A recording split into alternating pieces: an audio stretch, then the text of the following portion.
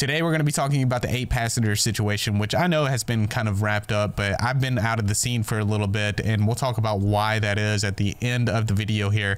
But there's still some things coming out, such as Kevin Franke filing a lawsuit against Jodi Hildebrandt, and a lot of things that I missed, such as the Kevin Franke police interview, the prison phone calls between Ruby and Kevin, Ruby's journal that she kept, and we're going to be going over Ruby and Jodi's arrest, as well as their interview, and Paige Hannah's side of the story. And if you're unsure of what's going on in the 8-passenger situation, I've covered multiple videos that go over the situation, so please go back and watch those before you watch this one. Also, it's been a while since I've uploaded a video, so please engage with this video, leave a like, leave a comment down below.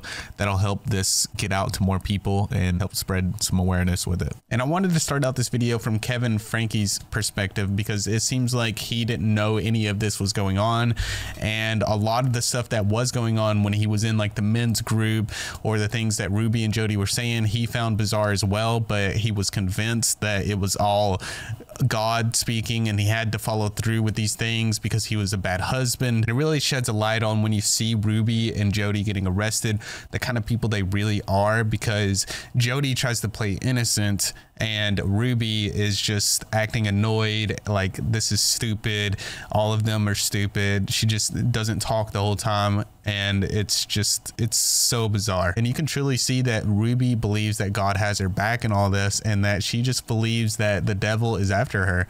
She's got these crazy delusions that has led her to do some evil things. Now, from my understanding, Kevin was tipped off by somebody he won't name during the interview. They ask him, and they ask, how did he know to come pick up these kids? It's a name he won't give, but he said he received a phone call to come pick them up, and when he showed up there, they ended up interviewing him. And in the interview, he says that he hasn't seen any of the kids for over a year, and only briefly met with Ruby to sign some documents to sign over for some investments that were being made that Ruby needed. So are they all living with you, or? No, I haven't seen them for over a year. Any of them? No, none of them. For a year? Over a year. Okay. I've been in a separation. From who? From my wife and family. What's your wife's name? Ruby. Franke. When's the last time you saw Ruby?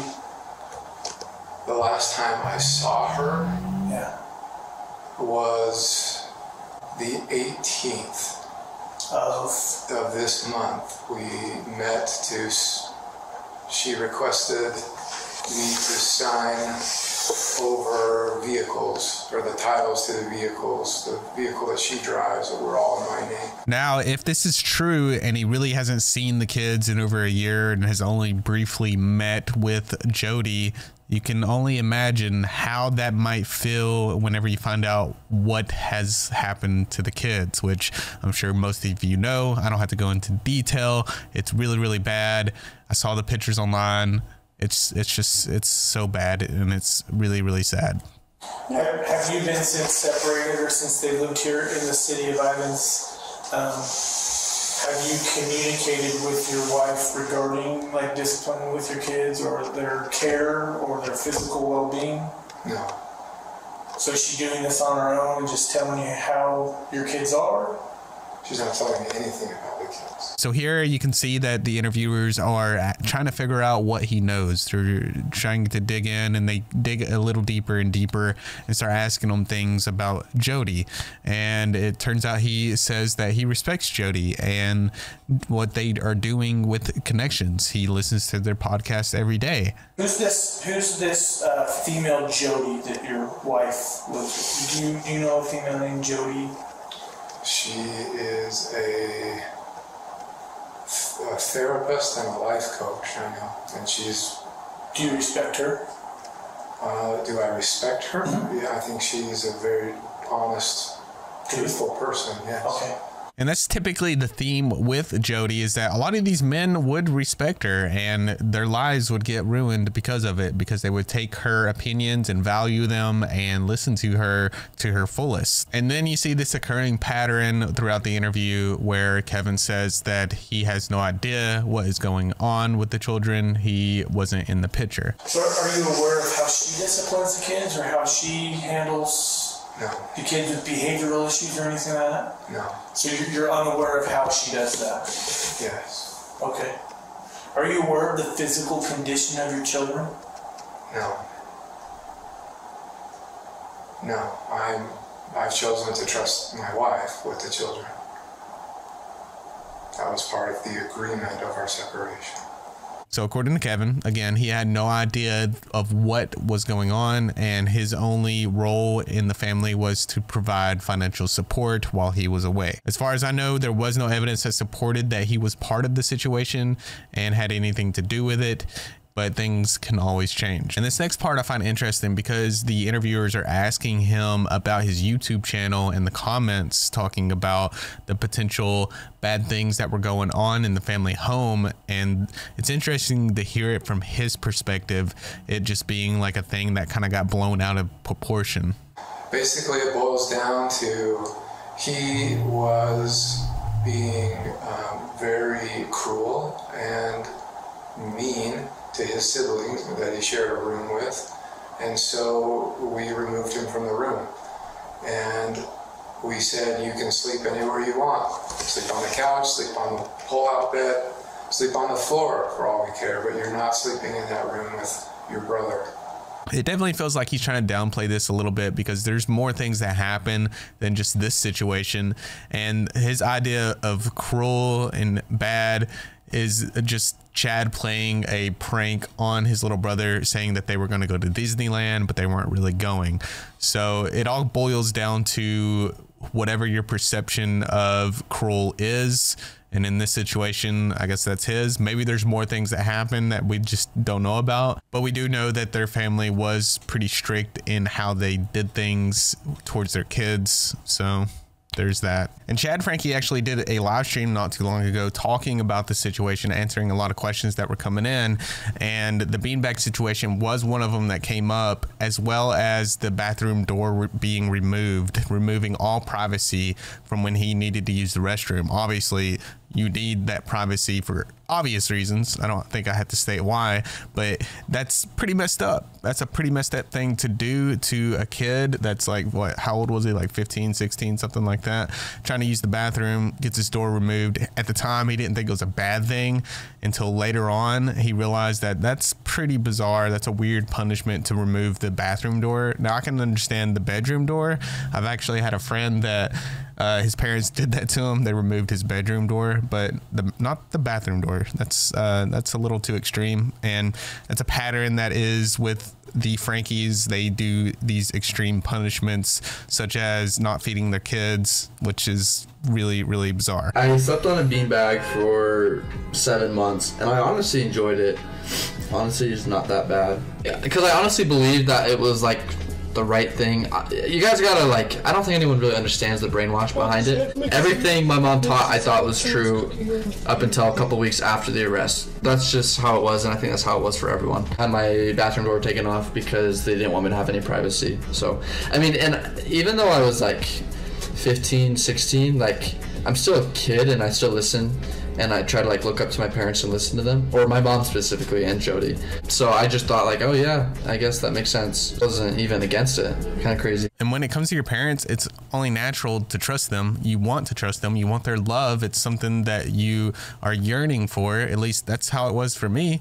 And when you're put in these situations, or you see these situations where these children are being misled and brainwashed, then you get situations like this. And it's really sad to see that when parents aren't taking and raising their kids properly, they are just conditioning them into their belief systems that aren't suitable for society as a whole.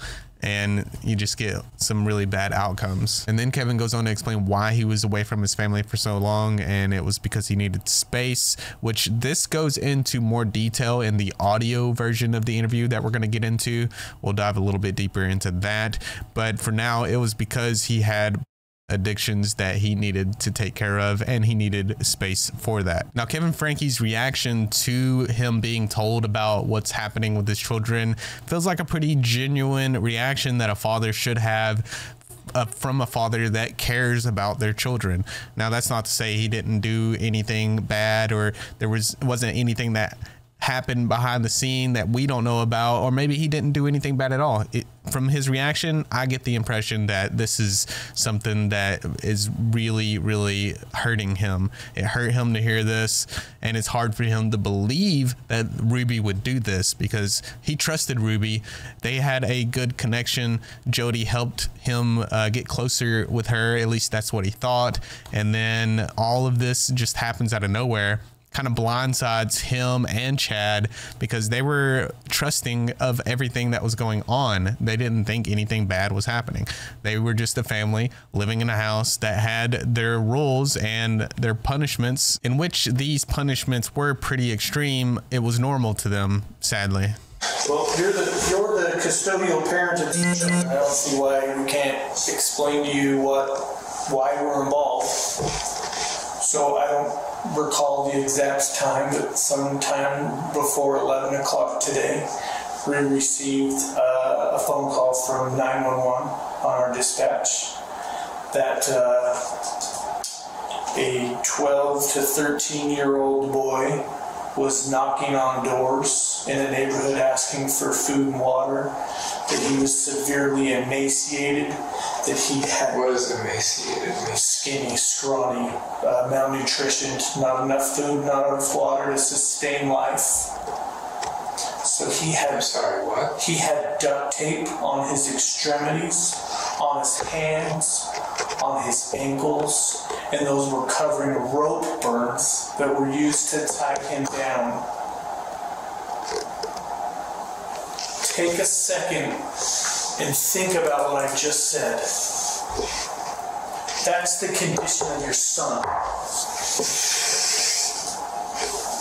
So you can see him here with what looks like a genuine reaction. And when they leave the room, he looks like he is trying to process everything he just heard, which is not the same reaction we get out of Ruby when we see her getting arrested, who just looks annoyed. And then when they come back in the room, he can be seen to what looks like to be visibly crying and talks about how he feels about the situation.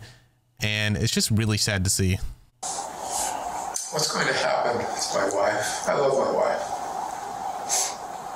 I don't know. I'm being honest with you. I don't know. Haven't had an interview with I you. don't have those charges against my wife. Possibly.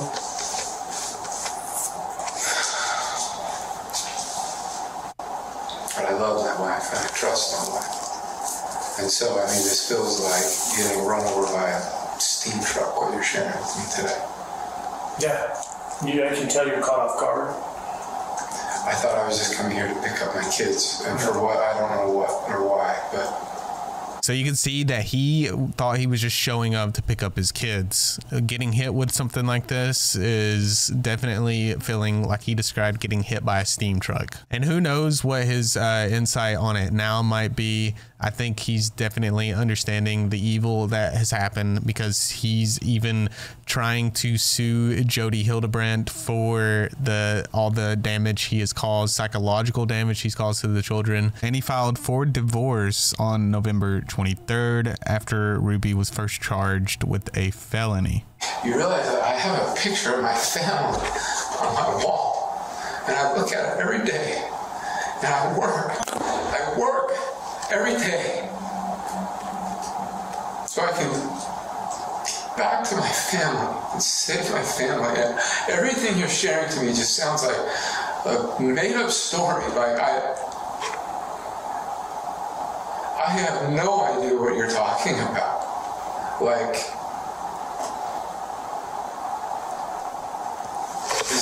it sounds like a horror movie. Yes, it definitely does seem and feel like a nightmare, especially with the more and more we kept learning throughout this whole investigation. And even with all of the interviews, it still seems to unravel more and more insights and things that we just do not know or have not known. But we are getting a better understanding of what is going on here. And from that, we're going to move into the Kevin Franke second police interview, where it's audio only. And we're going to take a deeper look into that. And in this interview, he talks about one interesting piece of evidence that has yet to be released to the public, and that is the pen papers. Now, this notebook was filled with hundreds of pages of Ruby's visions and her interactions with Jodi and Pam. And Ruby believed that this wouldn't be read until she wouldn't write the stuff she wrote in the pen paper. She would not write in her journal. The stuff she wrote in the pen papers was not intended to be read by anybody until God would decree them to be written as scripture for the whole world to read.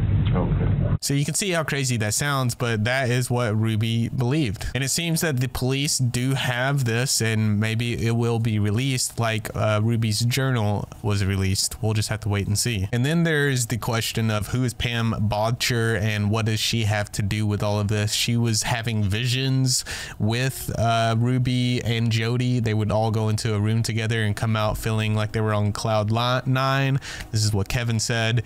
And she was also mentioned when Ruby was saying her sentencing statement. She apologized to him, saying, "I'm sorry I let you down." It's hard to believe that she didn't know that these kids were down there being treated this way.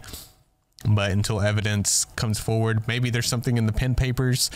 I guess we'll just have to wait and see on that too. And then from here, Kevin goes on to explain the situation of everything that happened leading up to the events of the kids being found. It all started in the fall of 2020 when the Hannahs convinced Ruby and Kevin to join Connections and convinced them to come to a conference. She invited me to go to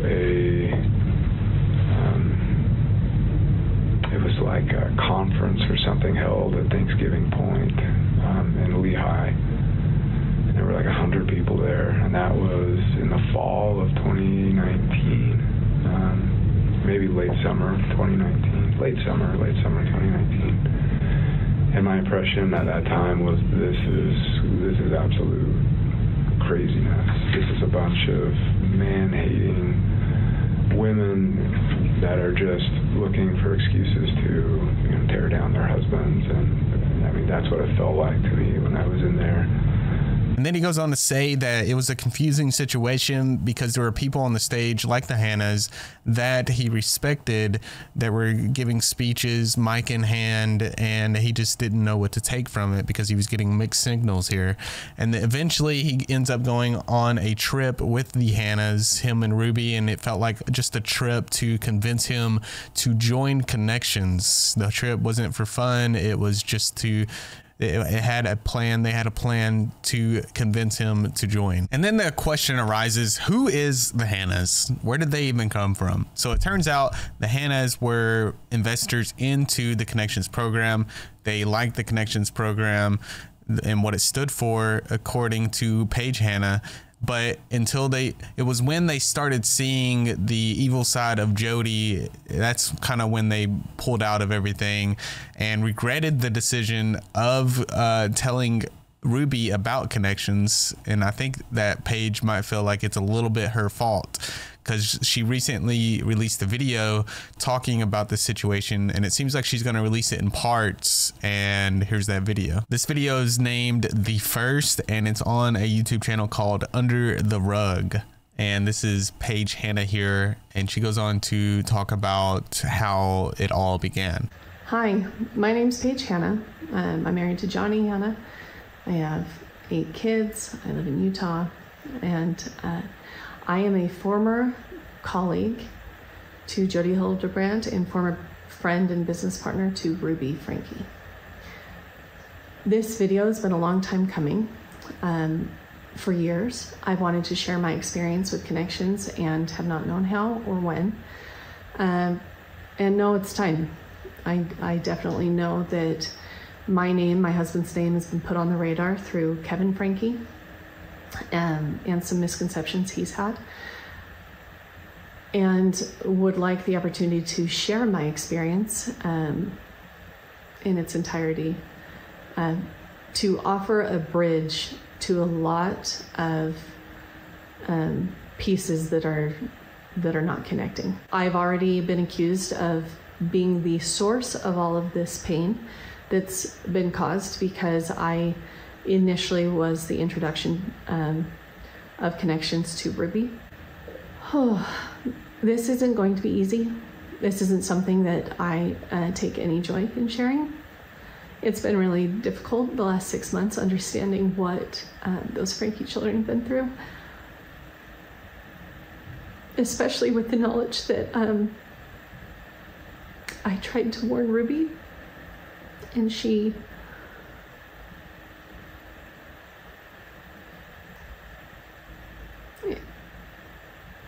not only didn't listen, but told me that I was lying. And it has been very painful understanding that she was already that controlled. So yes, it does seem like she was the initial bridge to Jodi and Ruby, but in the end, she regrets it. That's what it looks like anyways, because of the outcome. She goes on to say that she met Jodi initially by taking a class from her, and even when she was taking that class, she noticed a kind of darkness in Jodi, in which she says that Jodi was masterful at controlling people, manipulating people, and bringing them in to fix a problem that they have. It just takes the desire to become a better person and somebody to come and manipulate it. So whether you just want the approval of a boss or a pastor or a friend that you think is better than you, or you perceive as on a pedestal, you are in danger of dropping your own character and integrity to appease that other person. And that's what Jodi was masterful at. That I can see from my 2024 perspective, but my 2018 perspective was very naive and just, this is so good, this is so helpful. I have some tools that will help my family, and oh look, it is helping my family, so I think it could help your family too. So for her, she was in a very naive state, as she says, and she was easily manipulated into believing that this was helping. And to her, it was helping for a little bit until she started seeing these little signs here and there from Jodi and the way she was treating people. She wasn't treating them with compassion. She was just showing a lot of hate towards the evilness that was inside them instead of compassion towards them, and she just wasn't treating them properly. She was treating them like she was the superior, and you better listen to me or you're gone, you're lost, you're evil. And that's where you can see how Kevin was confused when he was seeing the Hannahs up there on the stage, people that were his friends, saying all this stuff, when he was getting, some feelings like, this is not a good group, but there's people up there that I respect, so maybe there's more to it than I'm seeing. Over time, I recognize that Jodi purposely put herself on a pedestal, not just so you would see her as a god, but because she believed she was a god. I know it's evident how narcissistic she is, but truly, to the nth degree narcissistic, and was masterful with the manipulation, was masterful with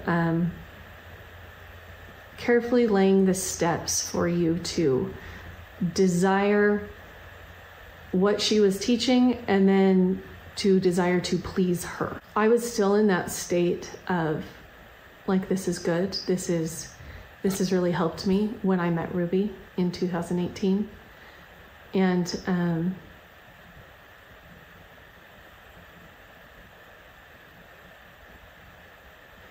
thought it would benefit her life.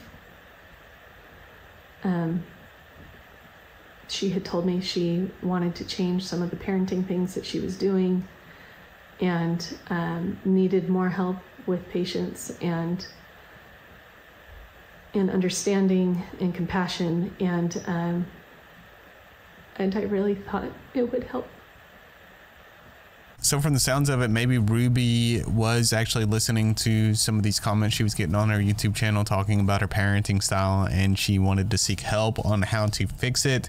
And unfortunately, she found the wrong person for that convinced her into this evil way of caring for your children. She then goes on to say that she just wants to leave it there for now, and she'll release more videos in parts because she's going to get really emotional talking about the rest of it, and she just needs some time. So now that we know who the Hannahs are, we can go back to the Kevin Franke interview where he left off on joining the men's group after he went on that trip with the Hannahs when they convinced him to join Connections. And while he was in this men's group, it actually helped him. He felt like he thought things were going good.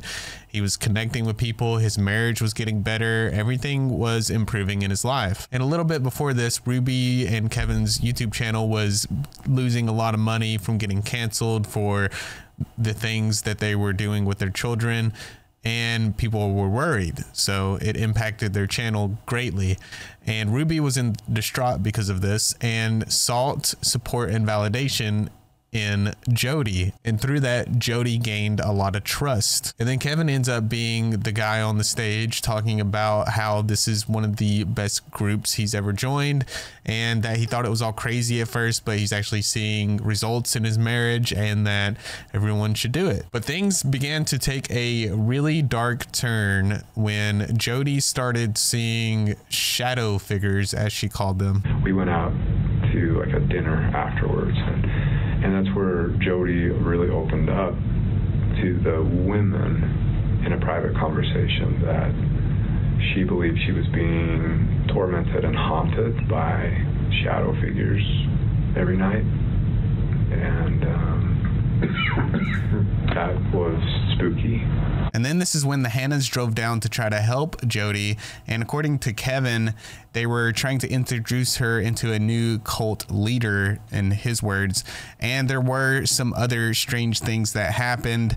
There's two sides to this story, and it's hard to know what is true, but this is what I believe that Paige Hannah was talking about, some misinformation going out. But you never know what the truth is in these kind of situations. You just have two sides to the coin. The Hannahs drove down from Mapleton and picked Jodi up and brought her back to their home in Mapleton, and she lived for 6 weeks in that home in Mapleton. And this is where, like, I don't know what happened, but I do know that there's two different sides of stories. They tried to introduce her to a new cult lady that the Hannahs were getting into. So they wanted to merge their cults into one, apparently. And they referred to it as a cult at the time? Oh, no. I mean, no one in a cult says, I'm in a cult. Right. I was wondering. From your perspective, it looks like two cult leaders merging together. From where I stand now, absolutely. According to Jodi, she was held against her will for 6 weeks and was kidnapped, and she escaped and got out.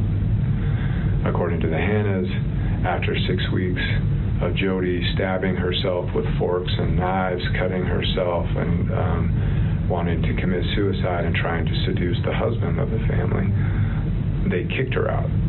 So when it comes to that story, I'm a little bit more inclined to believe the latter there, because I mean, it seems like something that Jodi would do. It's really extreme, so it's hard for someone to really believe it, especially when they see Jodi in such a good light on a pedestal. So it can make it difficult for somebody that looks up to her to see that as the truth. And we all know that Jodi is crazy, but that doesn't mean she did it. But I'm just saying, like, she probably did it. And then Jodi went back home, and that is when she reached out to Ruby for help.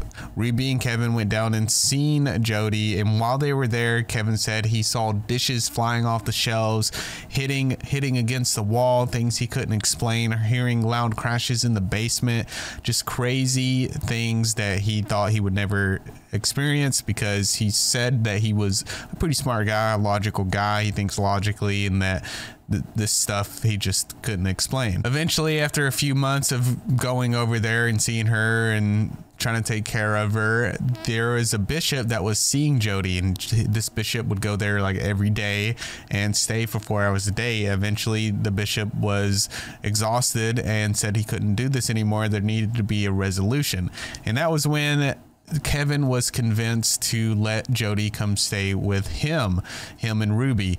At first, he didn't want to do it. He was reluctant. He said he didn't want to be anywhere near this stuff because this is just craziness. And Ruby convinced him by saying, don't be selfish. She's done so much for our family. And then he was like, well, okay, this could be like a fun little vacation thing for Jodi and all of them to kind of experience and let loose. But it was when she arrived there that things got even weirder for Kevin. The moment she showed up in my house, just the weirdest crap started happening. Lights turning on and off, sounds of people walking in walls, and like sounds like footprints going up walls and across the ceiling, and like stuff floating around, and it was just, it was weird, and I hated it.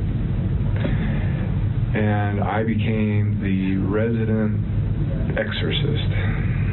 That was the title I came up with myself. I thought it was kind of funny, but it was my job to like go and give her blessings whenever she started to like go into a trance and go into possession, and which started to be a lot. And Ruby would go up and check on her. It started like every 4 hours at night, and then it moved every 2 hours at night, and then it moved every hour at night, and then at some point Ruby said, you know what, I'm just going to start sleeping in there, and if I need you, I'll come down and get you. I'm like, that's kind of weird, but okay. And that was that. They started sleeping in the same bed. Ruby sleeping in the same bed as Jodi, it definitely makes me a little suspicious of what was really going on there, because there was some circumstances throughout this whole ordeal where there would be some signs of something more going on besides a platonic relationship.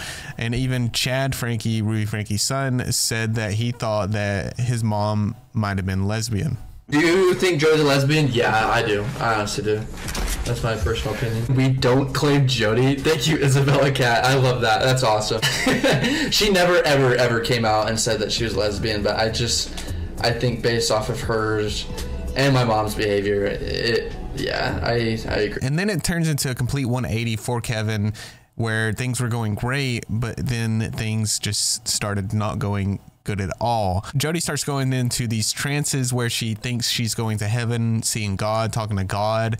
And then Pam, Ruby, and Jodi were all going into a room together, and they would be in there for 4 hours or longer and come out on cloud 9 saying they were having profound experiences, and they would tell Kevin when the time is right. And then there was one instance where Kevin was watching the kids, and Chad had some friends over in the backyard, and Jodi didn't like that, and she used that as a reason to get Kevin out of the house, because it was at that point that Jodi was trying to create space from Kevin and Ruby.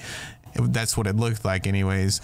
And she would slowly implement rules to where Kevin couldn't go to the second floor, or Kevin had to ask to come home at a certain time if he left. And eventually it just turned into Kevin just leaving for good so he could go work on some issues he was dealing with his pee addiction. And that was when Ruby was trying to just sign everything over to Jodi. She wanted to sign over her whole YouTube channel to Jodi. Even their YouTube manager was saying this is crazy, don't do this screams manipulation, scam. And Ruby ended up firing her YouTube manager over it. It was then that the whole dynamic changed for Kevin, and when he would go back to the men's group where he felt like he was connecting with everybody and making progress, it was like they were all turned against him. And at any time Jodi would say something negative towards Kevin, the whole group would attack him like a pack of dogs. And Kevin says it was psychological hell. And it seemed like no matter what Kevin did,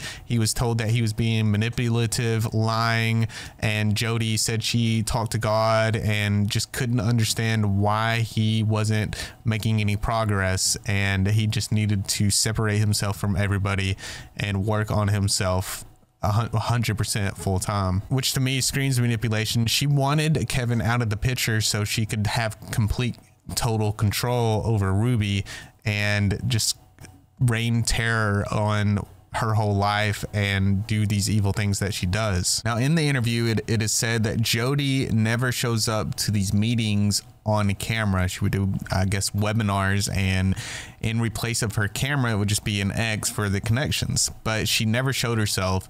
And they got onto the topic of, well, why doesn't she show herself? And it was because apparently she had a lot of cuts where she was cutting herself, I guess, on her arms. But if this is true, this relays back to what Paige Hannah said about Jodi cutting herself. They were having these group meetings. She would never show up. She would show up on the WebEx, but in place of her person would just be this X for the connection. So it's like this Wizard of Oz thing going on. She never showed her face.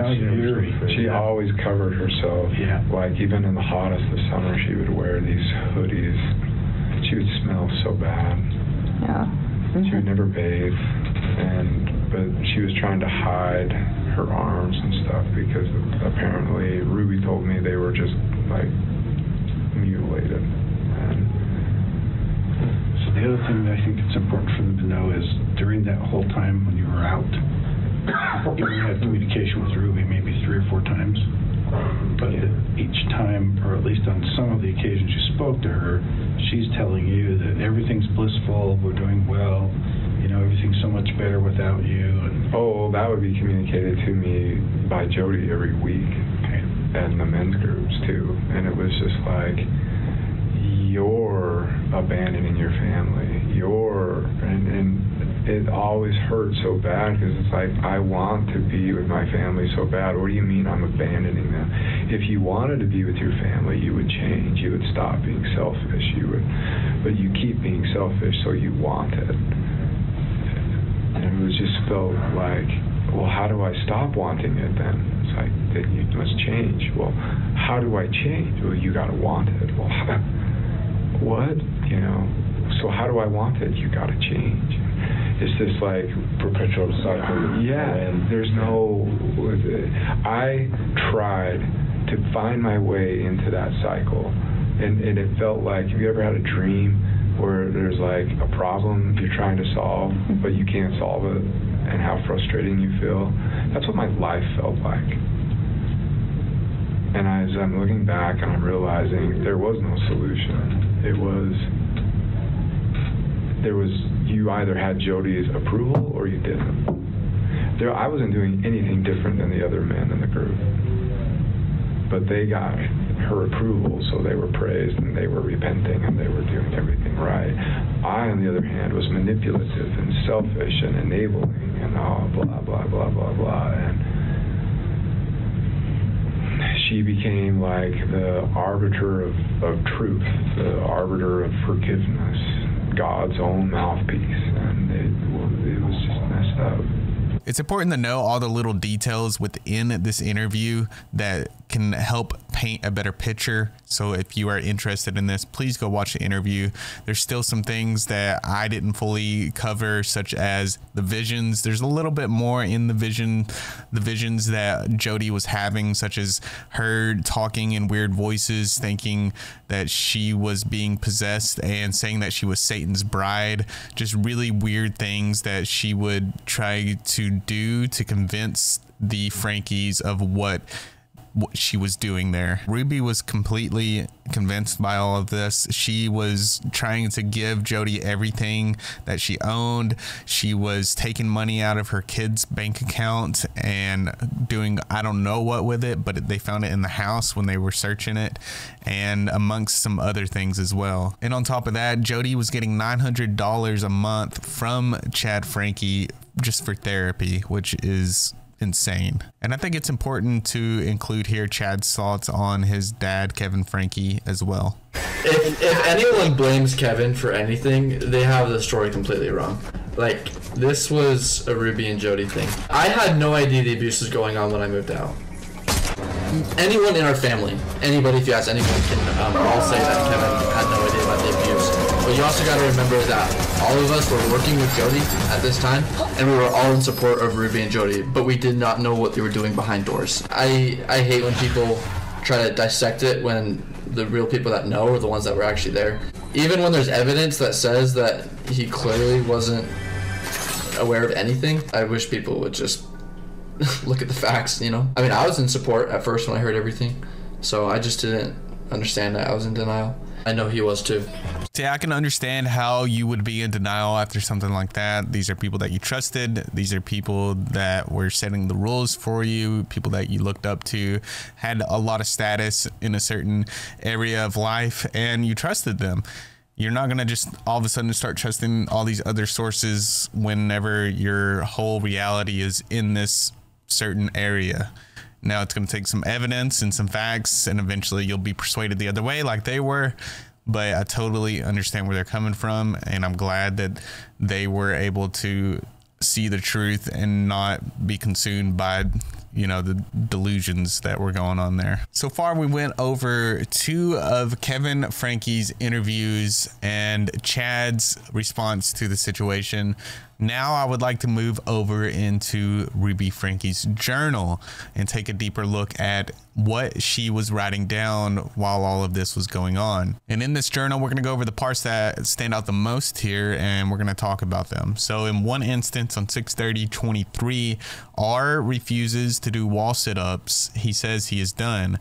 And then on 7/1/23, R is to stay outside, sleep outside only, and then it's cut off there to the bathroom. I think it might say come inside to the bathroom, I don't know, and shower. Then it says E refuses to work, screams, has hair shaved off. R runs away around 1:15 a.m. Ruby finds him at 3:14 a.m. I think we can all agree that having to sleep outside, only coming in to use the bathroom and shower, and getting your hair shaved off for doing something that you shouldn't be doing according to them is a really cruel way of punishment. And it seems like they tried to escape once before this, but ended up getting caught, which I'm sure was not a good feeling. And then she just has a disgusting comment about R turning 12 tomorrow, and he's using the bathroom on himself, and she's calling it satanic choices. It's just, it's unsettling to see. I don't want to read that one fully. She says it's R's birthday and he doesn't even know what month it is. E and R have been in so much deviant behavior, they won't control their bodily functions.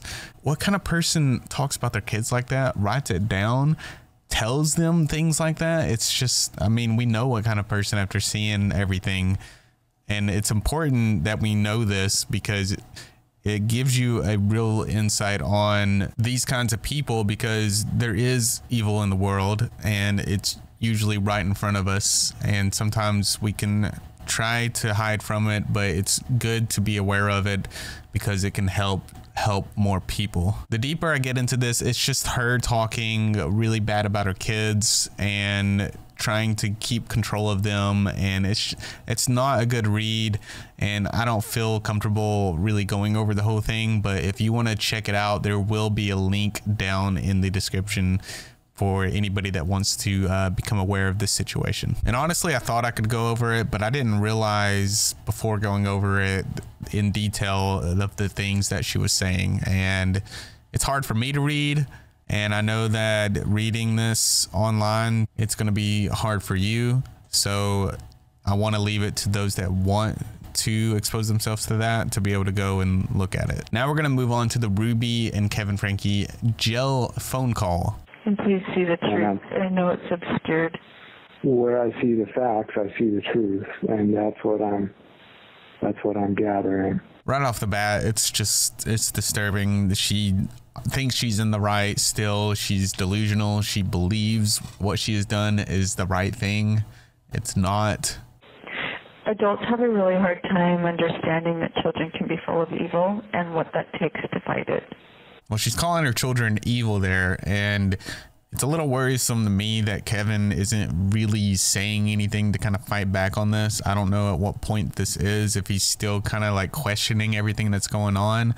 I noticed a lot of people in the comments were saying things like the way he was reacting to the situation made him look complicit, and I don't know. You can't blame somebody without evidence, so it's important not to blame an innocent man. He probably was still consumed by the delusions. Who knows? But as of where we stand, there's no evidence that suggests that he did anything bad. The kids going back to him, I hope that they are in a safe environment, and I hope that nothing bad happens. And then Ruby goes on to say some more bizarre things, like the devil has been after her for years and that the kids shouldn't have been hospitalized for as long as they were. They're going to be in the hospital for 3 days. So weird. It's just not necessary. They're trying to exaggerate this. Now, if you've seen the photos of these children, you know that what she is saying right there is just screaming something's wrong with her, because those kids looked like they needed to stay in there like for weeks. It's bad. It's just scary that people like this exist. To be so delusional that you let it get this far, it's just... And of course, people like this don't believe it's their fault. Ruby believes that she's just misunderstood and blames Satan for all of this. And even at one point compares herself to a prophet. Well, they didn't show me any pictures or anything, but the way they described it, it was very serious. If he hasn't seen any pictures yet, then his reaction is a little bit more suitable. If it was my kids, I would be freaking out. But I think he's holding on to hope. He just wants his wife back. He wants to believe that they're not these things that they're telling him. And I think that might be a typical reaction of somebody that cares for other people or cares for somebody else like their wife. But the most upsetting thing is that I am completely misunderstood.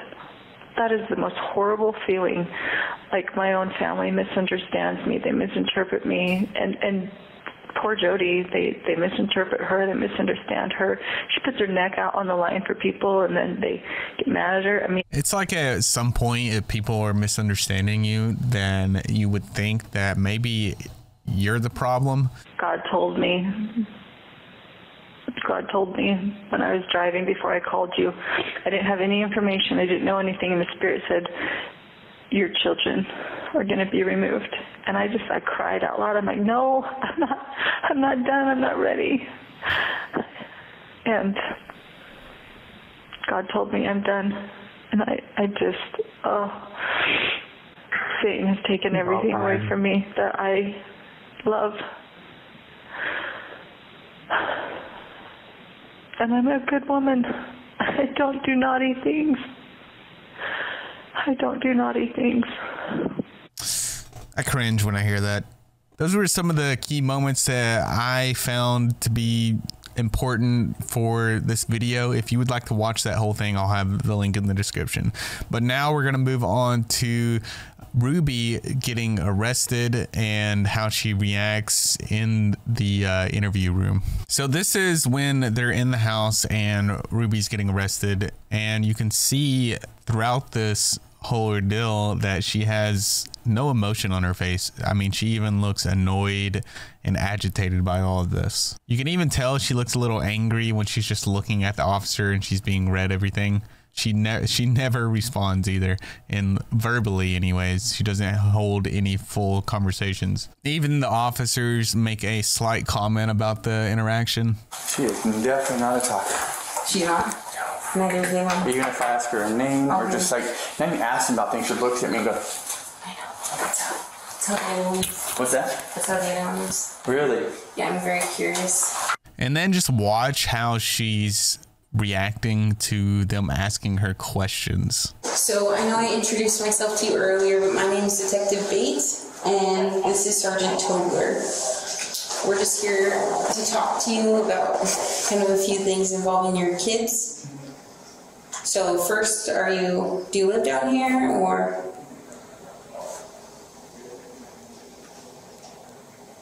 Or do you live up north?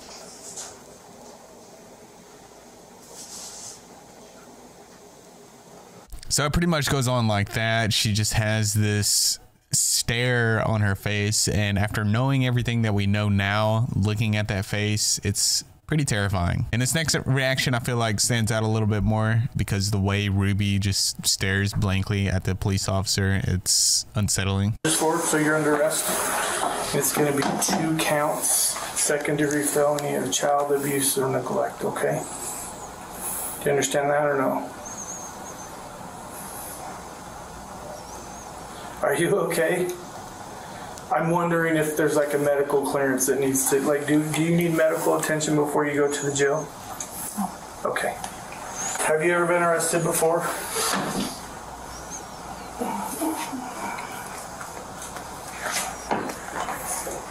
I'm just concerned about you. I know you don't believe that. But I've had an opportunity to talk to your husband and kind of worried about your circumstances and obviously your children as well.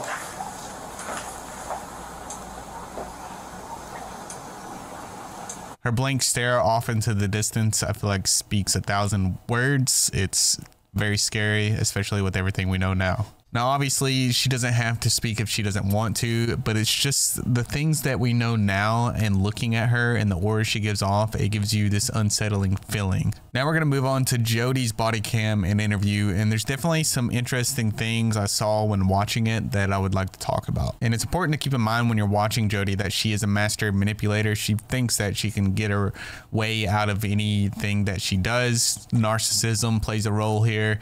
And it's interesting to see her say certain things, maybe in hopes of she thinks she's going to get out of it. And it's interesting to see that she knew that this was coming. She answers the door saying, I have my attorney on the phone. Jodi, I need you to step out. I have my attorney. That's great. Step out of the house. No, I'm not going to step out of the house. Step out of the house. Whoa. We're just going to stay in the house. We're going to be up home. Wait a minute, how do you come to my house? Right there. So she's in full panic mode at this moment. She's like thinking, oh my God, they're going to my house. They're going to see everything that we've done. And this is not good. And then the whole time she's playing dumb, acting like she doesn't know what's going on. And it's annoying to watch, I'll be honest. What's that? There's only, I'm saying there's another person, there's not. Okay. I find it interesting why she says there's only one person in the house when they had 2 kids in there. One of them escaped. I think she knew that. And so she was trying to play it off like, oh, there's only one here. And maybe she thought she could get out of it by playing that card. I don't know. I don't know what goes through her head. And she mentions this a few times throughout the interaction. She says that there's no one else in the house. There's only a girl in the house. There's no boy in the house. And then on top of all of this, while all of this is going on inside the house, all this craziness, all these really bad things, she's renting out the other side of her house as an Airbnb. So there's people that are staying next door or just in the little other area of the house while she's got these kids in those rooms. I have Airbnb guests over there. Probably scared them to death. Okay. It's interesting how she's worried about the Airbnb guests, but isn't even worried about the children that are in the house. And there's one point when she says, I see your position. That's why I'm crying. This is sad. I wonder what she was trying to do there. Is she trying to pull on the heartstrings of the police officers? Is she just trying to talk her way out of it again? What was the point in that statement? Because she's the one that caused all of this. She's partners with Ruby, and they both work together to cause all of this. So what is the point in her saying that? And the only thing I can think of is that she's just trying to not look like the bad guy here. And another thing that was brought up is the safe door. She was asked for the code for the safe door, but she acted like she didn't know it. Now, maybe she didn't know it, but it's piques my interest because I wonder if she was actually trying to keep them out for whatever reason, because she had some stuff in there. I don't know. And while she's in the interview room, she says, I'm a little nervous, and she definitely should be. And it's obvious why she is nervous. She knows everything that she's done. She knows she's screwed. I'm a little nervous. You're to be honest with you, if I was sitting over there, I'd be a little nervous too. So don't worry about it. We're just here to talk. And the whole time they're talking to her, they're trying to get her to answer questions, but she tries to act like the good person and says, well, my attorney's saying I shouldn't talk. I want to talk, but I just don't want my words flipped on me and stuff like that. And she just keeps trying to portray herself as a good person, and it's something that I see a pattern with her with all these interactions throughout the whole thing. We just need to clarify. I know, and I'd love to tell you if you were here, because I don't know. I don't know what's going to happen with what I say. You know, I'm a psychologist. I've watched people flip things all the time. So I get it. Yeah, she watches people flip things all the time, like herself. This is something that she does, and that's why she's very cautious of it. And I hope that this video helped you understand that and helped you see them in the light that they are really in, the type of people they really are. I know we all knew that they were not good people, but for me, lining it up that way and looking at it that way really helped me understand this a lot better. And I will be keeping an eye on the videos that Paige Hannah releases, and for any of the videos I showed here, I will be having them linked in the description below. So if you haven't seen them yet and you want to go watch them for yourself or for the Ruby Frank journal, feel free to go do that. As for where I've been, I know before I said that I was back when I posted that video, and I apologize for that. And I know this time I'm going to be saying the same thing again, but I really thought I was back last time, but I just wasn't ready. YouTube requires a lot of time, and it was time that I wasn't ready to invest. I thought I was ready, but I think this time I really am ready this time, and I look forward to making a lot more videos and being online more, because I took a lot of time off of being online and it felt great, but I feel like I'm built up again. I can come back better than ever and make amazing videos for everyone out there. So thank you for the support, and I appreciate you.